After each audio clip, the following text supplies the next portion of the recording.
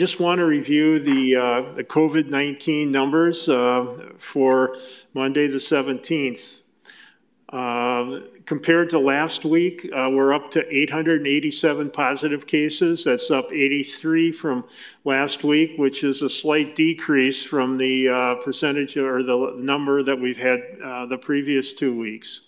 We have 105 active cases, and that's down 40 active cases from 145 last week. We have 774 cases that have recovered, and that's up 123 from last week. We had 3 people in the hospital last week, and now we have 7, so that's an increase of 4. We're still standing with 8 people that have passed away due to the COVID virus. And we had 24,733 negative tests, and that's up 2,172 from last week. And the percentage of positive tests to the total test is standing at 3.4%, and that's remained the same from last week. The COVID-19 is a terrible virus that we continue to learn more about every day. However, we do know some of the best practices, including masks and face cloth coverings, physical distance, and keeping our social circles small. These are all key to slowing the spread of the virus. We also know that working together is a key to our lives returning to normal.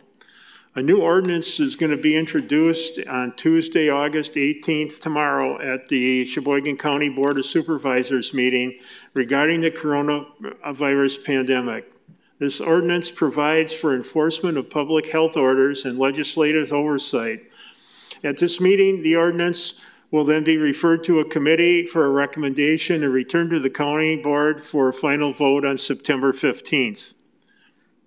The goal of the proposed ordinance is to be prepared to be used if we see a significant spike in the COVID-19 insurgents in our hospitals, and if they are on the brink of being swamped with cases, and then the county public health officer does have significant authority in state law and statutes, and has proposed that this ordinance will soften the existing authority as it proposes checks and balances with legislative oversight by the county board.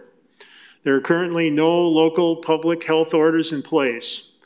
If we do see a surge of COVID-19 in our community and need to take stronger action to protect the health and the vitality of our community, we will have a stronger collaborative approach established and in place.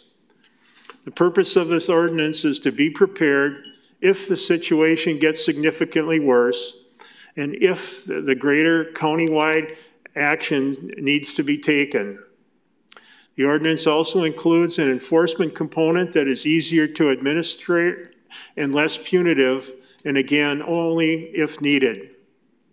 This week, you will see new billboards and a bus wrap ads to ask everyone to do their part to stop the spread of the coronavirus in Sheboygan County. Please wear a mask and maintain social distance.